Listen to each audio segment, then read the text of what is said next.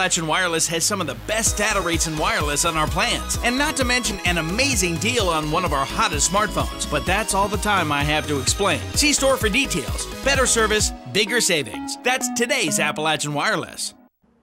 Hazard Community and Technical College, in collaboration with the Heinemann Settlement School, have been host to many workshops and community events over the years, and today, a blend of those events gave birth to Handmade in Heinemann, where students and participants got the opportunity to learn a craft such as knife making, basket weaving, woodworking, and more, which to many is a lost art form.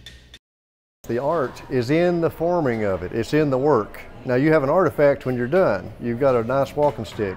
In my case, I've made chairs for about over 35 years now. It's an art form in itself, and I consider an art piece that I turn out, but it's a functional art piece. And that's it's kind of things that's been lost through the ages, the old techniques and the tricks to making these chairs, and the little things. I'm trying to keep the skills alive and the art form of lends more itself to the folk art, stuff that's been handed down from generation to generation. Handmade in Heinemann was not just an event to showcase the programs the school is offering, but to also showcase the talent in this area.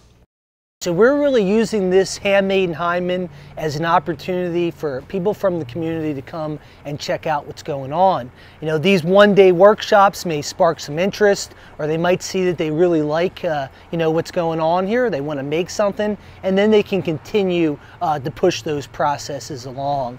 And it's also important that, you know, show off the artists that are within our community. You know, we have a lot of talented folks, and this is a great way to kind of showcase their skills.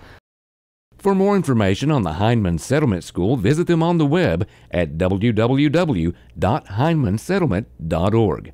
Reporting from Heinemann, I'm Sean Allen for EKB News.